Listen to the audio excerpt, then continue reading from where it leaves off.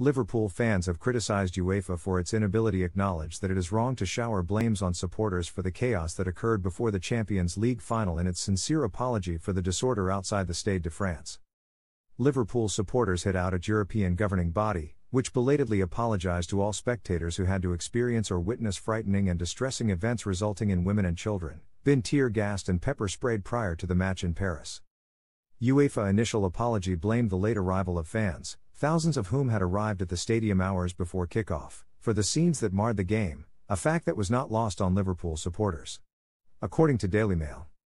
"This is a start, but there is still a long way to go," Sir Kenny Dalglish wrote on Twitter. This apology doesn't cover the false message about the late kickoff, events at the fan park, or what happened in the aftermath. With Liverpool Supporters Union Spirit of Shankly posting, "Your apology means nothing. As long as your initial lies and accusations remain on your website and social media, they must be withdrawn immediately." Dalglish's daughter, Kelly Cates, tweeted in an article. "Not for the late arrivals lies?" Gareth Roberts, founder of the Anfield Rap podcast, was among the other supporters to criticize UEFA.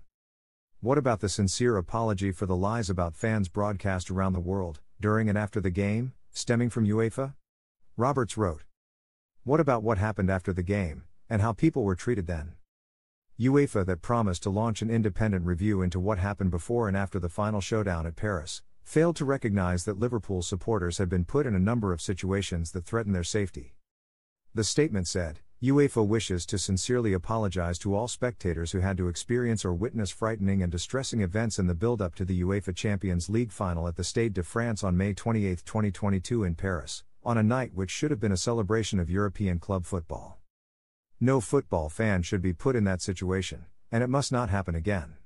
To that end, immediately after the events, UEFA commissioned an independent review to identify shortcomings and responsibilities of all entities involved in the organization of the final.